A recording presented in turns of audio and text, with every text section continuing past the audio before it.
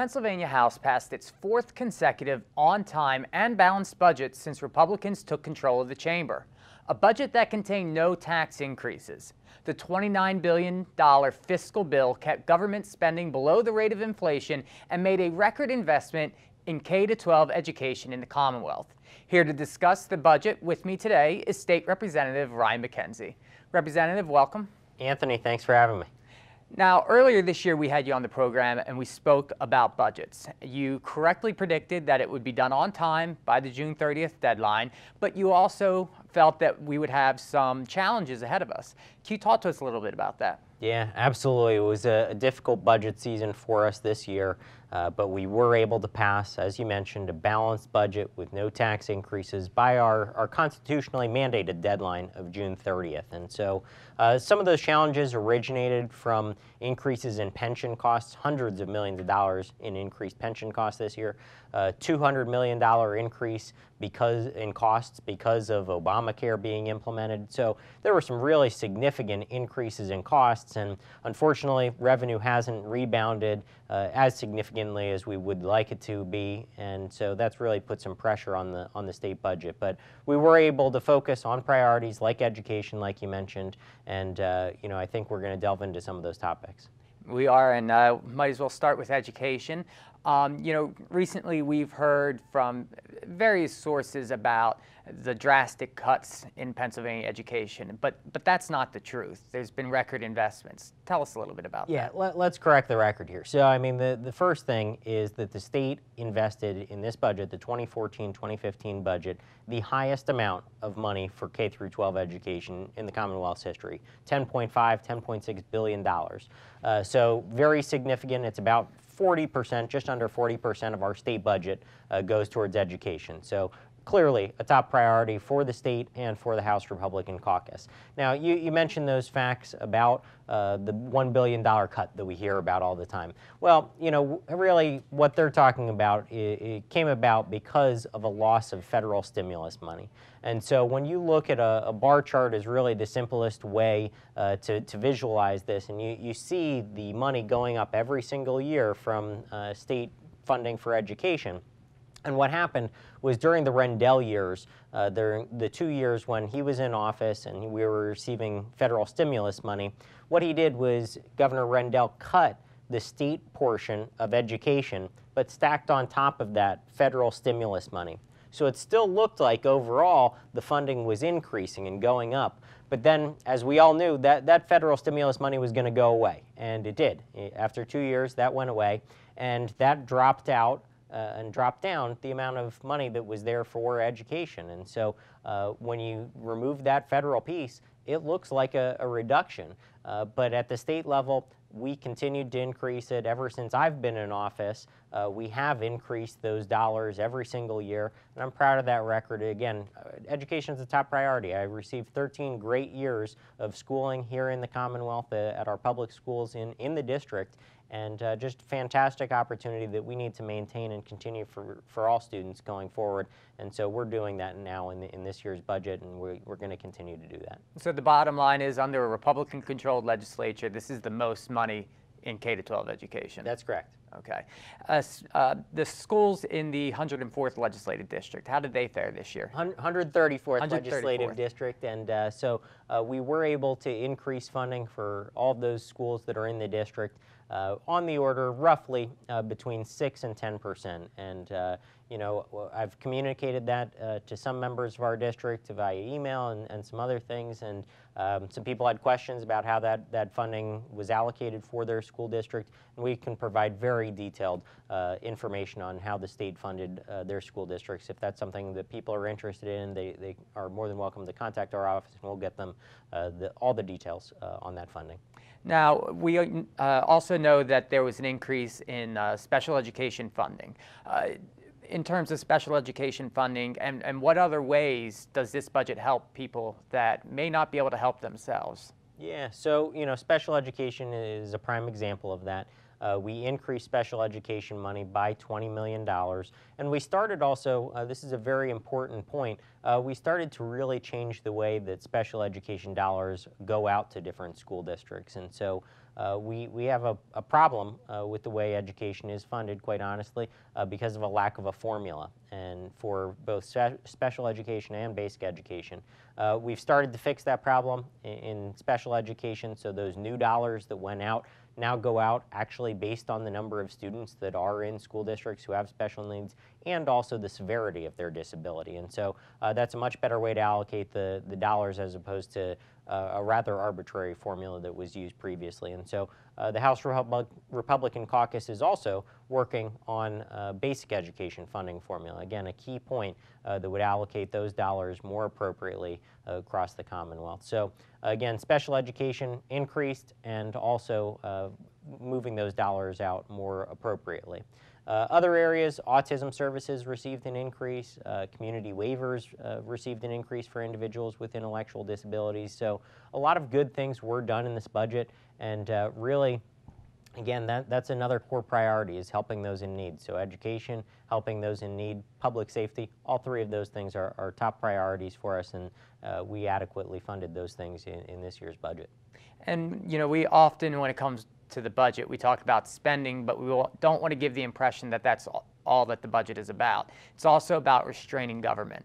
And how were we able to do that this year with the budget? Sure. Well, you know, it's always a balancing act when you're dealing with a budget that has rising costs, like we talked about, from pension, Obamacare, and others, and then also revenue, pressures on revenue, because the economy is still recovering, unfortunately, after this long time. So it's been a very slow recovery in some aspects. And so those pressures, you know, make it that you have to make some difficult decisions. You don't get to do everything you want to do in the budget. And so we had to show some real fiscal restraint here.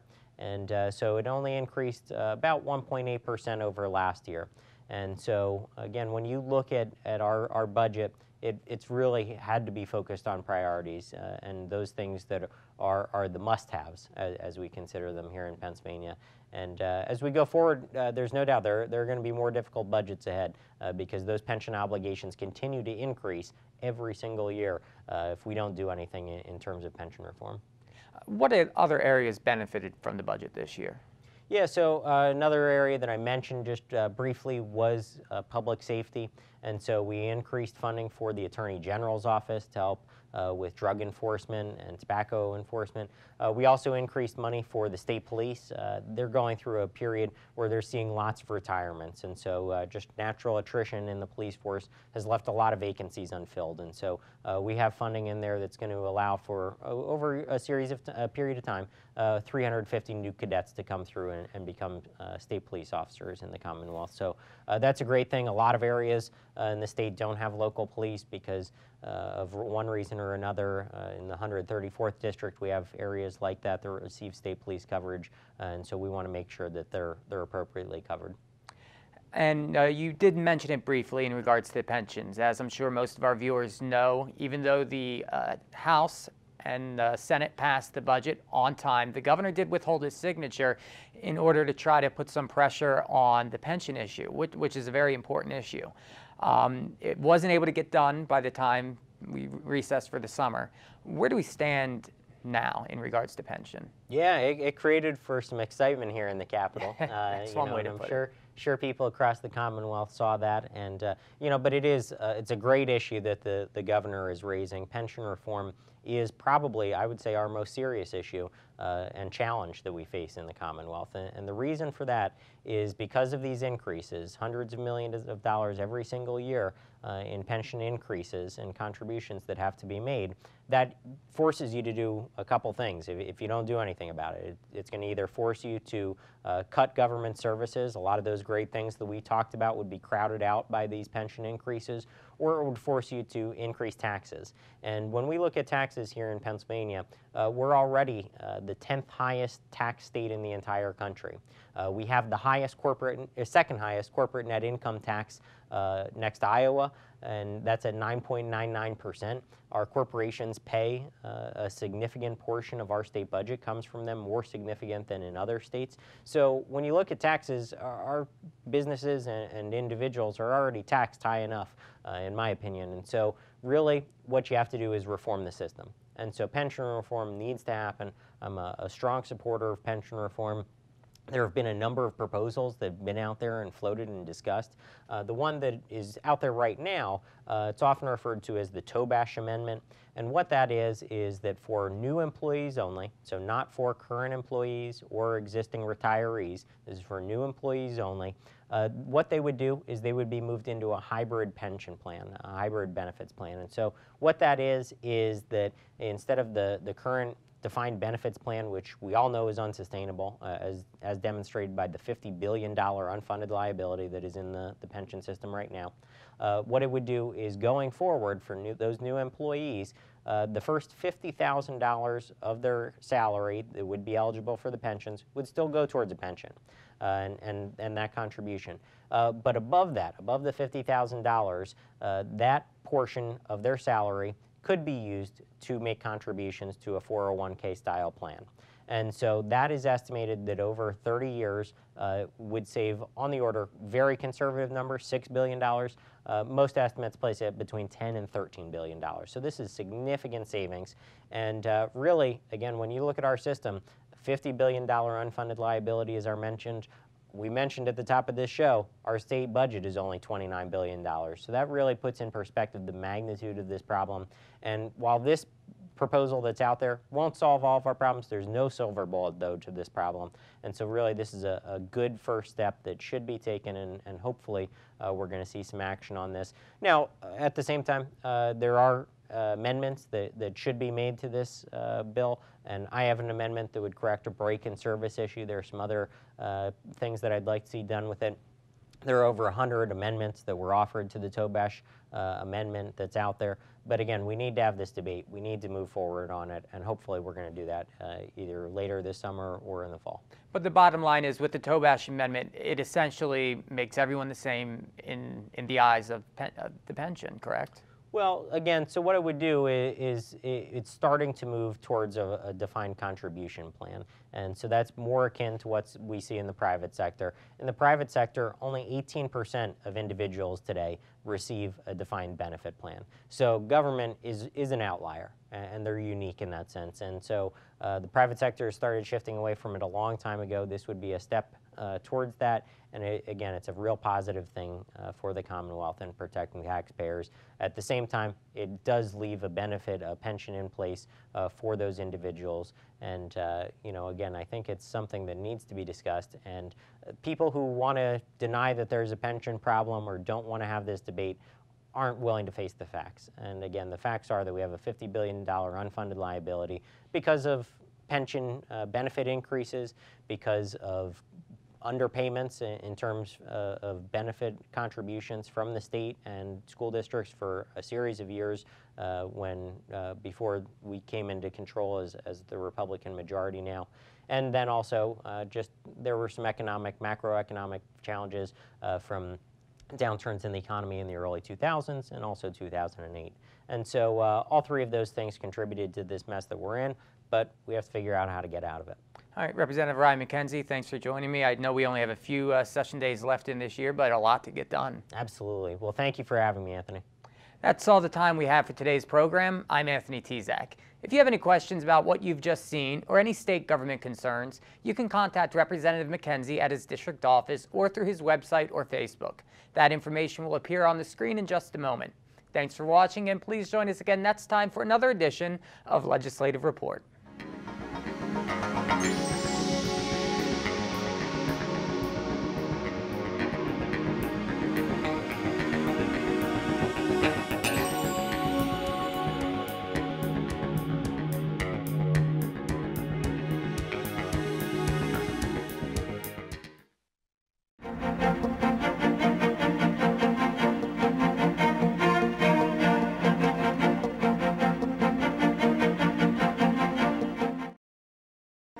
Did you know that Act 16 of 1999 honors one of the greatest leaders in the Pennsylvania House of Representatives?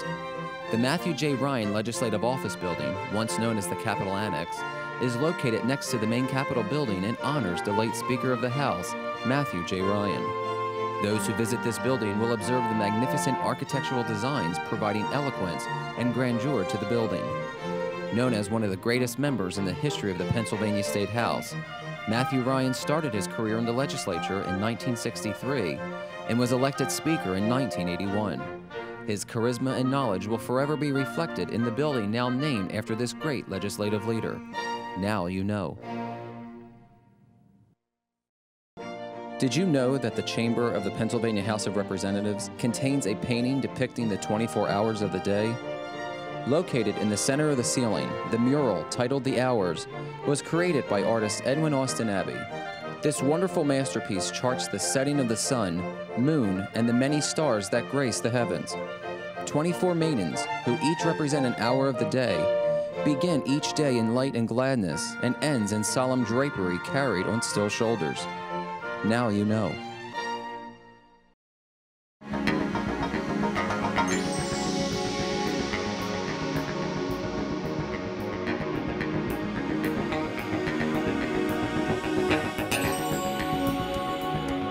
Welcome to Legislative Report. I'm Laurie Bull.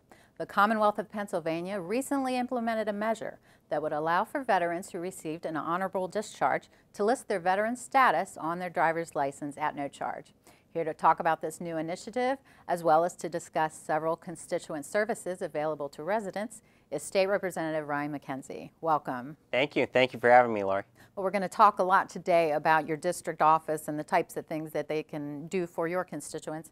First off, I guess we need to know where they're at. Can you tell us that? Sure. So we have two locations that are available. One is our full-time office. It's in Emmaus. It's at the intersection of Cedar Crest and Chestnut, right a couple doors down from Wally's Deli, a popular sandwich shop in town. So it's in that strip mall, and we're open from 9 to 5 there. Then we also have office hours at Bally Borough Hall on Wednesday mornings for residents who might not want to travel up to Emmaus. So two great opportunities, and glad we're talking about the things that our office can do to help constituents today, because in addition to everything that we do in Harrisburg on the legislative side, the other big service that we provide our community is what we do on the constituent service side, and there's a lot we have to offer, and so hopefully people are going to learn some things that they might be able to take advantage of today.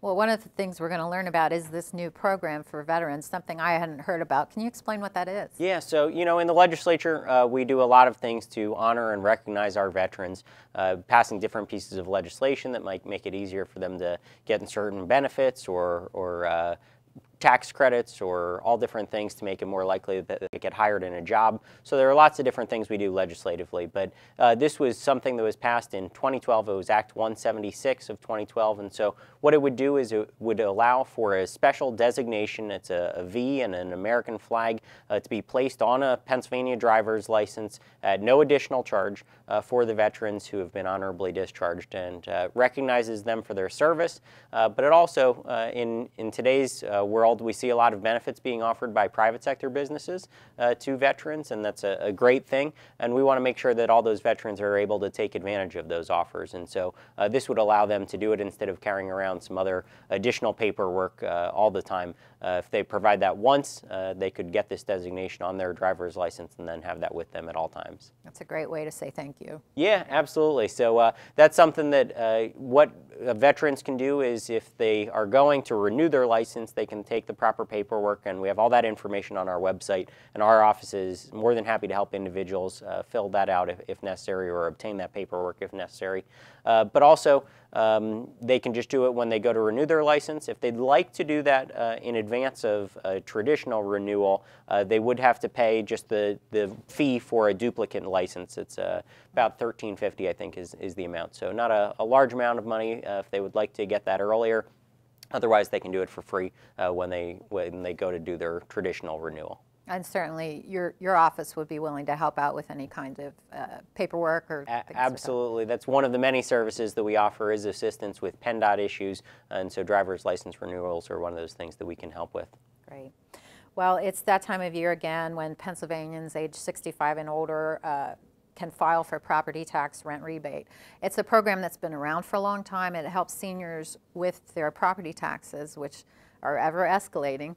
But there's probably some seniors out there that maybe aren't aware of the program or maybe are intimidated about what it might take to get involved. Can you talk about that program? Sure. So the property tax and rent rebate program is one of our most popular services that we offer in the district office. And so, as you said, property taxes are ever increasing, and especially for seniors who are on a fixed income or a reduced income after they've retired, it's a very challenging situation that they're in. And so these rebates and reductions in their tax bill they're funded through the gaming revenues, and so in this case you have to meet certain income requirements, you have to meet certain age requirements and eligibility requirements. All of that information is also available on our website, and I would encourage individuals to check it out, see if they do comply. A lot of people aren't familiar with the program, and then even if they've maybe heard about it, they haven't actually checked it out themselves. And when they do, they're pleasantly surprised sometimes. Again, typically you might get a couple $100s off if you're in a rebate if you are eligible, and the maximum is $650. But it's certainly something worth looking into. It doesn't take very long. Again, you can contact our office. We can help you see if you meet the requirements there. I've heard some advertisements or about groups offering to help prepare these applications for a fee. What's the deal with that? And so, you know, it's not a scam. They're legitimate businesses, but I would encourage individuals to contact our office. We do that service free of charge. So as opposed to paying somebody outside to help you prepare the paperwork to see if you are eligible for the rebate, we can do that for free in our office. So that's obviously a better way to do it, and we'll make sure that the paperwork is handled properly and carefully. All of your vital information, your personal information, would be obviously protected and secure. So certainly I think a much better opportunity to come into our office, and always happy to help. And again, we also go out in the community. You know, we go out to a lot of senior residences and living communities and help them fill out the paperwork. People are very grateful for the rebates that they do receive. So anybody who hasn't had the opportunity to look into that program should certainly, again, contact our office. That sounds great. Let's move on to a few other services. What involving PennDOT might a person be able to accomplish when they come to your office? Yeah, so, you know, I mean, PennDOT, all of the typical things like we talked about with licenses, but registration, changes of address, notary work we can do in our offices. So any of the vehicle registrations and paperwork that goes along with transferring tags and things like that, we can help get all the paperwork prepared and ready for you there. So please, you know, stop in any of those PennDOT issues. There are locations in the Lehigh Valley where you can go to receive those services. But again, we can help with a lot of those things for free of charge in our office. Certainly, I imagine many people come to you if they're having trouble working through an agency like PennDOT on their own, or another state agency. I would imagine you can be a good conduit for that. Absolutely. You know, that's one of the things that I enjoy doing most in my government service is helping people navigate the maze of government. You know, while we're working legislatively on a lot of things to try and streamline government, make it more simple and efficient for people, at the same time, we still deal with the bureaucracy. I go through it myself just like everybody else does. And so at any time, if you're having problems with whether it be PennDOT or any state agency, certainly contact our office. We're always happy to help, and we've gotten some good results for constituents since I've been in office, helping them solve their problems and also fix those problems. Sometimes when people bring to us a problem that they're facing, a lot of other people are facing it as well. It helps raise the issue for us, and then we can actually go about fixing the problem instead of just dealing with that bureaucracy. So certainly would encourage anybody who has an issue with any state agency to reach out to us. While I don't want to discourage people from contacting you, sometimes there are things that you would just have to refer on, such as a federal issue. Can you talk about a few of those things that you might hear fairly often that you end up just kind of having to move on maybe to a congressman or? Absolutely. So, you know, it is really important to understand the different roles of different levels of government. So certainly we do hear a number of issues that are really local government in nature. So anything dealing with municipal sewer or waste or trash, things like that, those go to the local level. Federal level issues that we often hear about and we do redirect to our U.S. congressmen and senators are things like Social Security, immigration issues, anything like that would really go to those offices. And then at the same time, the other things that we hear about, which oftentimes we do redirect, are issues of legal matters. And so whether it be in child support cases or criminal cases, we will often refer those to the appropriate court or the Attorney General or District Attorney in Lehigh County, whoever the proper legal or criminal division would be. We often hand cases off to them directly instead of dealing with those in our office. I have a laundry list here of a few other things, and I'm sure there's more that's not on this list, but applications for birth and death certificates, providing Pennsylvania child abuse history clearance applications, criminal history applications, Pennsylvania tax forms as well. And also, I'm sure you have, like most representatives do, a rack full of brochures of all various programs and things that are available. Oh, absolutely. And one of the things that we actually see fairly often is families coming in, and they're often either picking up information to learn about Pennsylvania history or government in general, and then also families with some older children are coming in and picking up brochures and pamphlets about driving and learning to pass the driving test. So we often see families come in. Always happy to meet with students. Just last week I met with a couple of students who were doing a school project on government, had some great questions about voting in government. So always happy to help families and students as well.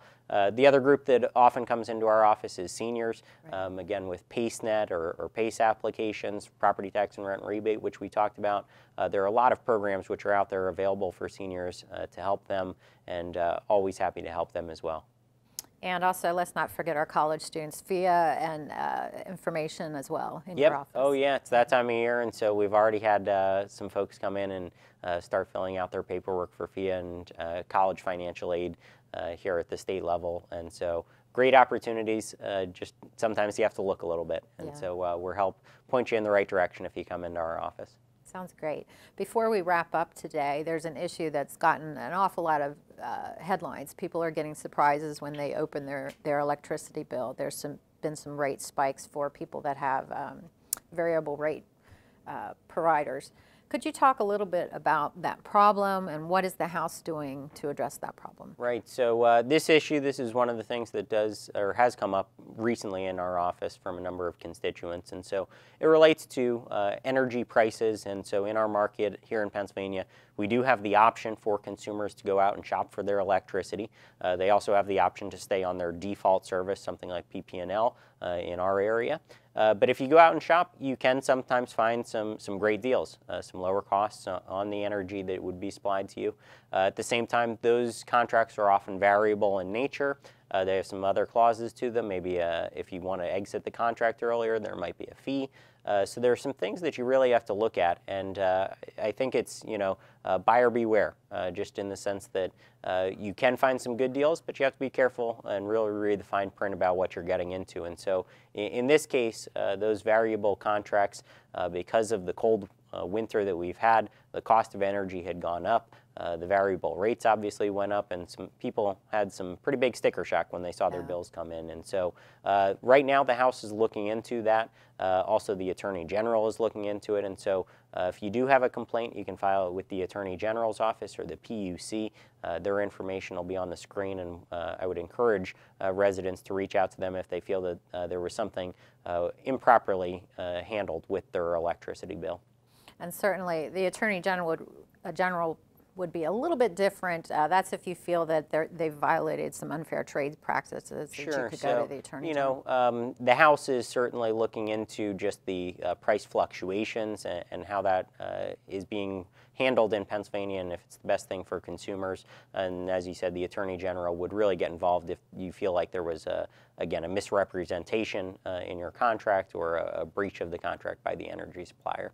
Okay. Thanks for all that information, a wealth of information for your constituents, and hopefully, people will flood the doors. Absolutely. Keep It was you very a busy. lot of information we provided, so if anybody has any questions on any of the things we talked about today or any other state issues, please contact our office. We're always happy to help. Thank you so much. And that is all the time we have for today's program. As Representative Mackenzie said, if you need assistance with any state matter, please feel free to contact him at one of his local offices or even through his website. That information will be shown in just a moment. Thanks for watching Legislative Report.